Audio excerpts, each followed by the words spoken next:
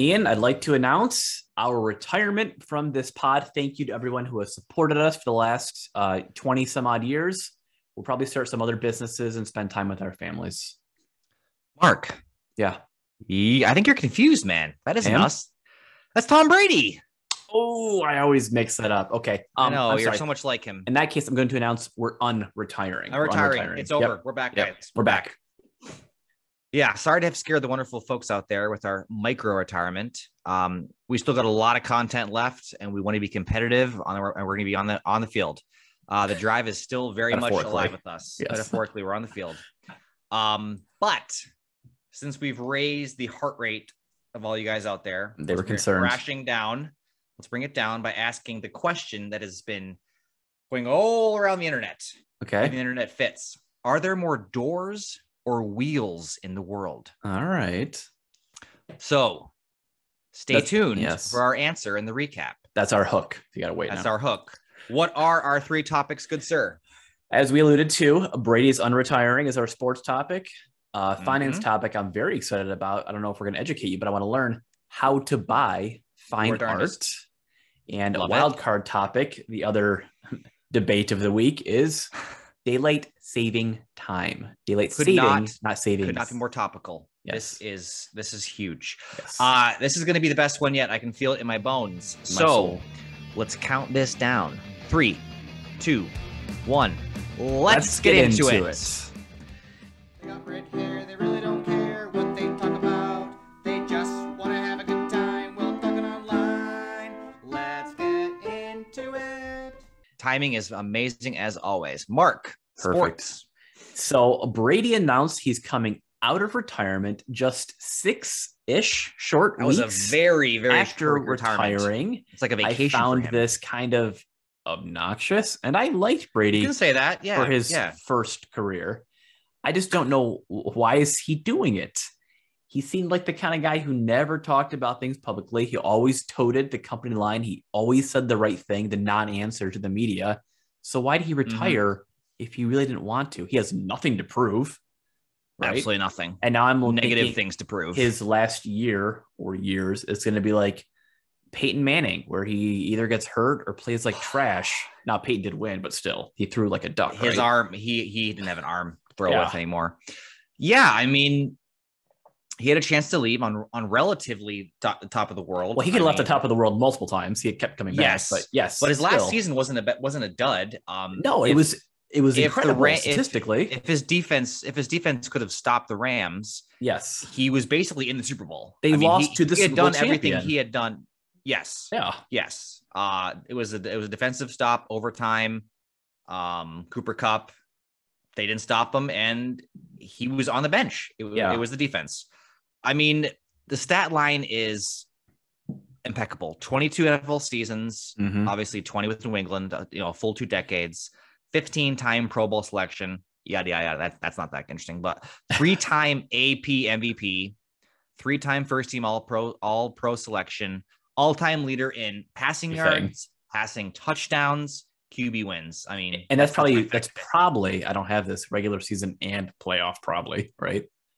Yeah, I mean, I've he is seen the entire Mount Rushmore. A very cool 538 article. I'm just thinking of this, where they discuss the 3 careers of Tom Brady and how each of his individual 3 careers. Each one is a Hall of Fame career. It's really incredible, right? There's like the young Brady, there's the Randy Moss era, and there's the that was fireworks out there, man. The 20 teens plus Tampa, right? So that article was written, I think, before the Tampa win. So maybe this is the 4th one. Anyway, multiple careers. Why? I mean, yeah. So what's left to win? What's left to achieve?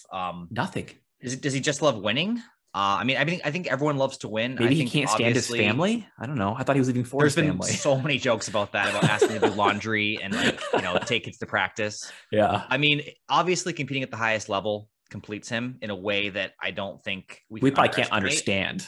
I mean, him and Jordan are the ultimate competitors, right? Jordan being Michael, right? Michael, MJ, little Mikey. Practice, games, they come to win. They are furious. It's their whole being. It's their whole ethos. Yeah.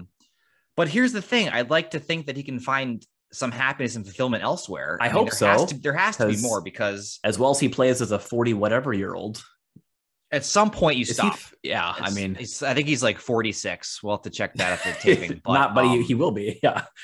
I mean, basically, at some point he's gonna have to find something else that can complete him. I know it sounds silly, but don't we all? It's unfortunately the truth with the physical game like this. So honestly, Mark, maybe the more interesting topic is why is he so dominant now? And frankly, he has been dominant throughout the better part of his 40s. Yes. At a time where most other quarterbacks, I mean, like 3 come to mind: Aaron Rodgers, Russell Wilson, Drew Brees, Peyton Manning. Yes. 35, 36. Boom. That's the plateau. That's it. I mean, although Rodgers had a spectacular year. I mean, he had MVP caliber year last year. Right. I can't name other quarterbacks who are playing in their 40s. Well, there's no historical relevance. Ben Roethlisberger, but he didn't. But his last couple 30s, years, and he looked like he looked like he was old and broken. Yeah. So I'm gonna present here 3 reasons. Okay, you give your 3. I'll give 1 or 2 afterward. So lizard eyes, grit, okay, avocado ice cream. Those don't seem related. Tell me more. So lizard eyes is the sideline to sideline vision, right? It's almost as if his left eye is watching the left boundary and his right eye on the right boundary. Yeah. And for that, you just practice it, and age doesn't matter, right? It doesn't almost entirely mental. It's not physical. It's mental. Yes. And then the second one is this whole grit. It's the relentlessness. What a word. It's how exact he is. He has a plan. He knows how to execute it. If the ball is thrown low, it's thrown low for a reason. He just doesn't miss his target very often. And in an NFL where turnovers are such a huge component, he just minimizes the mistakes to such a degree that when it's surrounded by talent, it just elevates. And I've always win games. That about a quarterback who doesn't throw interceptions. Russell Wilson, Aaron Rodgers, Tom Brady. He doesn't try to run for a first down. When it's not there, you take the sack. You just sit on your butt, right? You trust your defense, you get the ball back. Yeah. He doesn't guess. He has laser focus. So the grit, for that, age matters a little bit, but it's not as important. If anything, you gain grit with age, I would say. That's true. He has the most reps. He's seen everything defenses can throw at him at this point. And then some. Yes. And obviously he's smart enough to know that he has to extend his body by being safe. And he has a plan, and he follows the plan. Okay. So that's 2 reasons. And then 3 is just like, he's a weird guy. He likes avocado ice cream. He doesn't eat strawberries. He doesn't drink coffee. He believes in a lot of pseudoscience. But for some reason, the way that it actually works for him, because I feel like some of it's legitimate. Like the coffee thing, I can see that being practical. The strawberry thing, that makes no sense. It makes no sense. Right. But basically, he has decisions about his lifestyle, and he's like, this is me.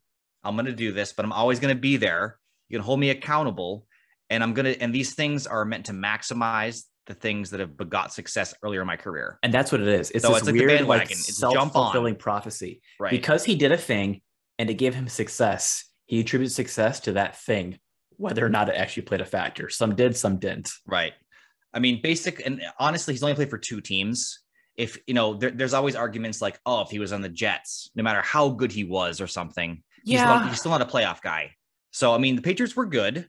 And the Buccaneers put a lot of talent around him. They did. But he's still special. Yes. He's still a special person. Yes. The TB12 method is avocado ice cream and silliness. I think it's snake oil. But the success is there. Here's my rebuttal. Not my rebuttal, Please. but my addendum or addition. He is successful because the game he plays, the NFL has changed to adapt to that style of play. Does that make sense? He's in the right position. Yes. This is a very take him and put him in the 60s. Climate. It's a different game. He'd get broken. Oh, he gets blindsided. Right? He gets broken. And then he's only had 1 injury. I love the young, the Cam Newtons, like with their athleticism, and they can run. It's exciting. But like those guys, they don't last into the second decade, right? No, because they lose a step. Like, I mean, how many yards has you and I probably have run more professional yards in the NFL than Tom Brady has, right? Like close to it. If not every touchdown of his is just him jumping forward. It's about 3 inches. Yeah. Otherwise, his rushing yards is probably a net loss. So his game just fits in the style of play that is prevalent in the NFL these days. Yep. It's exciting to watch. He's worked hard. He's been around good people, and there obviously some luck to success. It's part of the equation. Yeah. Are we making predictions? Do we want to see what's going to happen? The problem with predictions is I keep thinking of a scenario in which he just gets crushed by somebody and torn ACL and then he's injured and the season's over and then he keeps coming back. Yeah. Or they're like 10-7. You see your hero kind of broken or middle of the road. They basically just missed the playoffs. 10-7. You keep reminding me of the 17 I know, games. 17 games so scheduled. Weird. I mean, basically, I think the Buccaneers are a playoff team. I think Brady brings a lot of success. Yeah. His wins above replacement, which is a baseball stat, is huge in the NFL. I mean, you saw when teams traded for quarterbacks, their Vegas odds. I don't think anyone would argue that he's not a top 10 quarterback starting right now. He will be in the league until he cannot perform at the highest level. And he thinks, and I think he's right, which is crazy to say, that at this point he can perform at the highest level. Yeah. I mean, dream scenario is he has a great season, Super Bowl. He can finally retire. Will he retire after that? Yeah. I mean, I don't see him retiring unless that last game. Who's coming back? Is Gronk playing with him? Gronk is a broken shell, right? I don't know. I mean, if he can get there, he probably will. He's more machine than man at this point. Yeah. So, I mean, by episode 100 of Let's Get Into It, okay, Brady still be around. That's one episode per week is 2 years. I'm going to take the over. Yeah. 2, man. I am 2. Time will tell. I look forward to being able to give you guys the recap on that. Yeah. So that's good. Finance business. What do we got here? How to buy fine art. Basically, I wish somebody would do this story for us. Great topic. But we're going to do it for you. Yeah. So when I think about buying fine art, I think of an auction house and a gavel and Sotheby's.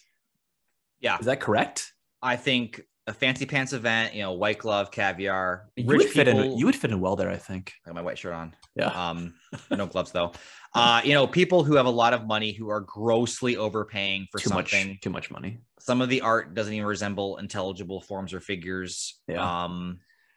But honestly, I think the reason why this article is relevant is that even fine art is embracing technology in interesting ways now. Yes. So these auction houses have a little foreshadowing. I did a little research and it's like, we could go register right now. I can't believe that you can do that. And I'm assuming you need to prove like you have money and you're not just trying to like launder something. But yeah, we could register to bid in person or online even. Do you think that they're just trying to appeal to more folks in different demographics than they would hitherto? Well, they can add credit card fees if you do it online, right? That's true. Make an extra 3%. You can do it. I don't know what payments. Your credit limit is, but yeah. So, I mean, you mentioned something here about you would never spend that kind of much money online, though, right? It's just no. Even think about fine it. Art is tens of thousands. I mean, if I've purchased something online, I can see people doing a computer, right? You did that recently. Yes. I guess people do the Carvana model now. So it seems crazy to me. Tens or 20s or 40s thousands. I guess it'd be financing just paperwork, but art is that and then more. I mean, there's really no cheap art at that level. Yeah, I mean, I think when you contextualize it that way, it does change how I feel about stuff. I mean, TVs, $1,000, but they can be sure. I do think about like AC, furnace, roof, cars. Yeah. But paintings, I guess the one thing for paintings is they don't need as much upkeep or maintenance. But you need like a place to hang it, I guess, and to appreciate it, or you just put it in storage. I don't know. Art is weird. I guess if you're worried someone's going to steal it. The other angle is you go to the local art fair, the art show, and you purchase an item from the artist, the artiste, right? Totally viable your primary market, not your secondary market. And people do. You can do that and spend a few $100, couple $100 on a Friday night. Maybe even up to a couple thousand for something. When you do that, is it because you're supporting the artist? Do you actually like? If it's a painting of a waterfall, I could, if I had excess money, see myself maybe buying and you that enjoy it, and you walk by it in your house every couple of days or every how couple many hours times in your life can you do that though? The problem with you have too much money is when you have a big house, you got to fill the walls up with something, right? So they put paintings on it. I think this is a cool idea. I mean, this is definitely the less of an investment / money maker and more of just a good feeling. You want to support art and appreciate the process. Is that kind of art? Do you resell it? Is it an investment or is it never? I mean, I think a lot of that stuff just ends up at yard sales eventually, right? I don't think this is the kind of art that you buy to sell, but I'm sure art moves in the secondary, tertiary market all the time. It tracks. It appreciates in value in such a different way than a traditional stock market or even real estate, Yes, unless it's a name like a famous artist. I just think that your average painting it doesn't move. And if it's a named artist, you can't afford it. Exactly. Yeah. Exactly. You found out something interesting though. Yeah. Some ways that is more accessible perhaps for us. So basically buying art as an investment has pretty radically changed over the last couple of years. I mean, obviously art is a unique alternative asset. It could add value to your portfolio. It's also a good way to, I guess, diversify your portfolio. Very simply, having things besides stocks and gold, and it takes away the volatility, or at least it's not it's on the same track. So if the stock market is going up and down, your art's not changing theoretically. Right. And the fact that many investors, including ourselves, are locked out of owning a Monet, a Picasso, a Van Gogh. There's a way now, though, pretty interesting. Yield Street and Masterworks, they allow you to buy and sell fractional shares of different types of artwork. Fractional ownership. So you don't have to cut a check for $50 million to get the newest, Art Nouveau sculpture. You can purchase a fractional share. I don't get to display it, right? You don't get to do anything with it, Mark. I think that that your 2%, your 2% at $10,000, if that $50 million thing appreciates to $75 million when it's sold, you would receive money. I mean, there's fees, there's brokerages, there's middlemen. It's not just like a one-click option. But this didn't exist. Yeah, but this is totally new. Like, I mean, even 5 years ago, the idea of owning a piece of a Monet, it wasn't possible, right? Not and that then I know. Obviously make the new ones. So thing, right? The huge thing we mentioned it before is NFTs, non-fungible tokens.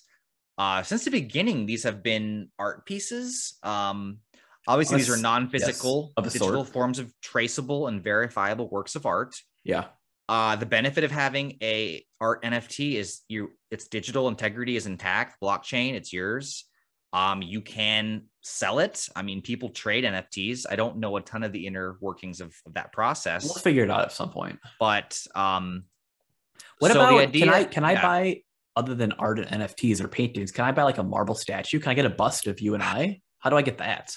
Do I commission it? I think the only way you're going to get that is if it's an non-fungible token.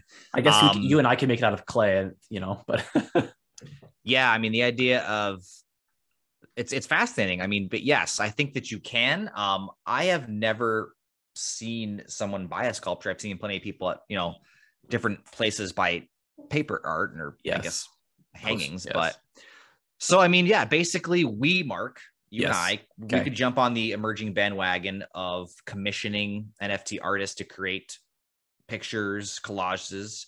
Beeple. He sold $69 million worth of his everyday collection. Yes. Where it was every day he created a piece of art. It was digital. And then he sold them, I think, as a package, if I'm not mistaken. Yeah. And it was like a year or 5 years or 10 years worth. Really interesting. It was a huge collection. It was, And the attractive thing for the art NFTs is that they give artists the opportunity to sell their work directly to consumers, and they give individual investors access to these pieces in an open marketplace. Not just collectors or auction houses or intermediaries. So you and I, depending on how we define fine art, yes, that's my question.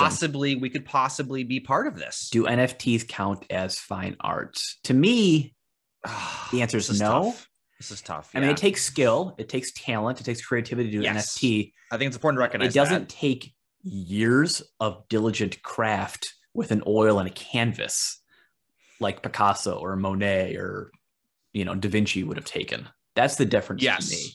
I mean, I think that for right now, 2022, we need to talk about fine art and digital art very differently. Art, not fine art, maybe. I don't know. I do think that the gap will shrink, though. I think the definitions will get murkier, especially as the NFT thing plays out. Because I'm thinking, like, what if somebody spends 3 months with a digital stylus creating this beautiful piece of work? They edit, they're modifying it. Here's a problem. Maybe that's the same thing as a 3-month canvas of a landscape in upstate New York. Well, I'm thinking of this right now because that landscape in upstate New York, it's as big as a wall in a museum, right? NFTs are created for your little computer screen. I mean, maybe that's the issue. Maybe the screen has to be bigger to I mean, and draw pixel by pixel to like understand it and display it. Right. I mean, at some point, art is meant to be displayed. It's meant to be visually viewed. If you have an NFT on your phone in this sort of subfolder, honestly, maybe like if you think about what art even represents, that's not that's not really art. Not sure what art represents. I never did well in art class. Yeah, I didn't either. I'm not sure I could create. I don't think feelings. anything I could create would be worth more than $3. Except for perhaps this podcast. That's definitely art. Yeah, I mean, even at South by Southwest, Zuckerberg announced Instagram. You're going to be able to get purchase NFTs and view them and stuff like that. So that's it. Make it accessible to masses. Maybe a screenshot of us here. A screenshot of us could be someone's avatar. I'm not sure what that person would be doing with that, but anyway, fascinating story. I think you did a good job of getting the public invested in this whole. We're scratching the surface. There's more to come, I think. So much more. Okay, our wild card. This is a doozy. Yes, pivot hard. The debate over daylight saving, and again, it's daylight saving time. I'm going to mess that up at least 4 times, but don't call us out on it. I've seen it in every article and news story the last week or two. We lost an hour of our lives, and then a couple senators jumped to the debate, and boom, the Senate passed a bill or resolution. This is everywhere. Now the House, and we'll see what happens next. Right? Every house talking about it. Yeah. So. Yes, hold your clocks, folks. This week, senators made a unanimous vote, which is unheard of, to make daylight saving time bipartisan agreement. Yes. So this is next year, by the way. So next year, if this bill passes the House, daylight saving time will be permanent. We will not be doing this whole two times a year jumping back and forth, right? Yep. So maybe your poor oven clock, it won't have to be wrong for 6 months a year. What's the clock in your house, Mark, that's never right, or at least not right all the time? The last couple of years, I'm actually really good about it because I have my cell phone that changes for me. So I walk downstairs, I just do boom oven, boom microwave, and the first one in my car. When I change it one direction, it's one button. When I change it the other direction, it's interesting. It's 11 buttons. 11 buttons. That's ridiculous. I go around. Yeah. I mean, for me, the oven clock and the microwave, I don't even really need them to be a clock. Why do they exist on the appliance? Timer. Yeah, they're silly. Yeah, I think it's, and they're always on both. Phones are automatic now. And every house these days are set on top of each other, so it's goofy. But yeah, so nearly half of the U.S. states already have passed laws to make DST. Okay, the spring forward period, at least, we're in now, permanent if Congress allows it. Impossible trivia question mark. But can you name the 2 states that don't observe DST time? Before last week, no. But this week, yes, it's Arizona and Hawaii. And I think parts of Indiana and also not parts of the Indian reservation so in Arizona. There are places caveats everywhere. Yes, there are caveats. There are places in states that don't observe. But cool those 2 fact states, I also read, I didn't know nothing. This. China has one time zone for the entire country, which if you think about it, is like it is ridiculous. The same width or breadth as the US. It can't possibly work.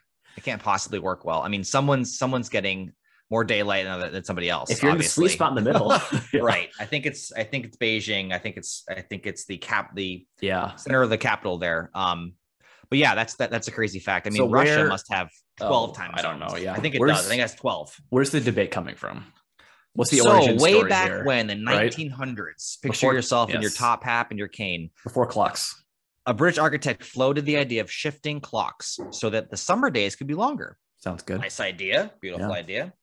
It didn't really catch on, though. It did, but it wasn't until the Great War that it actually caught on. Germany was the first to adopt DST, touting its energy-saving benefits. Everything is always for the war from the beginning, efforts, it's always been either the war or energy. It's been finance. Production, energy, production. And then the UK, France, and then us, the US, followed suit. But messing with the clocks has serious consequences. Grave consequences. Grave. What are 3 consequences, Mark? I'm going to list 3 that we are shamelessly borrowing from Robin Hood Snacks, another podcast we enjoy. Here they are. Closing time for retailers. When the clocks turn back, so do the profits. Apparently, shoppers spend 4% less in the month after DST. Okay. 4% is that's a big number. In the spring, dollars. Apparently, when adults lose an hour of sleep, it adds up to $500 million in lost productivity. I mean, everybody hears the this workplace. At work. It's right. Last Monday at work. Yep. Everybody and their uncle said, "Oh, I'm tired. I lost an hour of sleep. My life's ending. I can't focus. I can't focus." That's the spring. In the fall, SAT scores, which is ironic because I feel like the SAT is irrelevant now, dropped 2% after the time change, and the extra hour of darkness. This is the big one for me. Yes, this is the big one. Increased depression by more than 10%. That's legitimate. You've heard the depression thing. Yeah. Seasonal disorder. Seasonal, yes. Affective disorder. It's the same thing. It's hard waking up. Your body has a hard time waking up when it's really dark outside. It's just not good. No. So yes, students didn't do as well, and adults didn't do as well. People didn't feel as well. Businesses didn't do as well. But the takeaway, Mark, is that people have spoken. We've 70%, 7 in 10 Americans hate changing the clock. But we've been here before. Yes. 1973. We 50 did make years this ago. change. Yeah. We made DST permanent. Yeah. What's being they're doing right now proposed. In the House. Yes. But after pre-sunrise car accidents increased and energy savings weren't huge, once again, energy, productivity, money. Congress nixed it just 9 months later. So not even a full year. They did it. They did it. And then they Congress agreed twice. They agreed twice. Yes. So this leaves. So here with me, 50 years later, it's popular to complain and to want the single time system. I know. But the disagreement, it's not going to be over. I mean, that's the biggest thing to me is I'm tired of talking about it every 6 months. And here we are doing a pod on it. So I'm like, yes, let's do this. Let's change it. We can start talking about it. But I researched for the story, the points you raised, the idea that parents would have their kids waiting for the bus going to school in the dark their entire school year. And actually, I don't think I'm for it. I think I like it the way it is. I'm going to maintain the status quo. I mean, my two final thoughts are... I didn't expect that. Yeah, crazy. My two final thoughts on this would be, when you gain an hour, no one complains. People absolutely love it. Yeah. When you lose the hour, you have 3 or 4 days that are annoying. I get that. If that. I get that. And it's only annoying because you had something that you woke up with some relative lightness and now it's darkness. But that's the only real change. It's on like that Saturday to Sunday. It's on the weekend. So I don't even notice it. Right. Yes, I agree. Daylight savings. Expect this to be a big issue every 6 months in perpetuity. I got to say, nothing's going to change. We'll see. To the recaps. Yes. Takeaway for us, Ian. Retire and retire once. Shame on you. Retire and retire twice. Shame on us. Yes. Retire and retire three times. Well, you aren't going to fool us 3 times, Mr. Brady. This is it. Yes. Next time you retire, we are not talking about it. Pick it. Finance. Never say never, but I don't think I'll own fine art. I will never own fine art.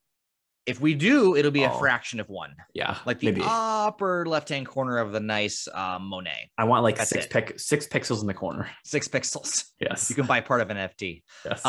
So the daylight savings. We'll debate the health, wellness, and personal effects of daylight savings forever. Yes. No bill is going to end the conversation. If anything, it will add fuel to the fire. Which we'll need because it'll be dark out. So. Very good. Help us grow, guys. Like and subscribe. You know where to find us. YouTube, Spotify, Google Podcasts, or let's get into it. And if you have a free second or two, also check out our Facebook page and talk to us. Tell us what we're doing well. Facebook is fun. Lots of interaction. So lots of opportunities. So let's count it out. This has been 3, 2, 1. Let's get into it.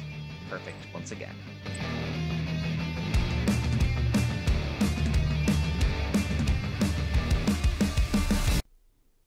This podcast is for entertainment purposes only. The content in this podcast is not intended to be a research report, financial, or life advice, and does not constitute an endorsement of any product, service, individual, or organization.